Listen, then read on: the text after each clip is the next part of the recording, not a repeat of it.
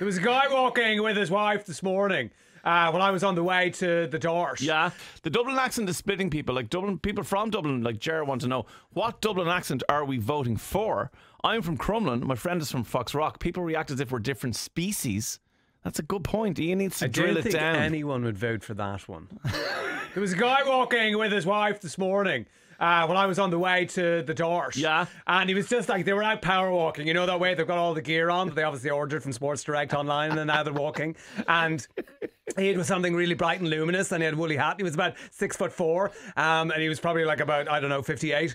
And he just kept talking to his wife like that. And I was thinking, how the hell is she staying married to him? Because he just had no other volume except for this one, and he probably walked 10k with her and the bloody dog. And after a while she goes, yeah, that's great, I'm just going to have a shower. And she probably just cried for the rest of the day.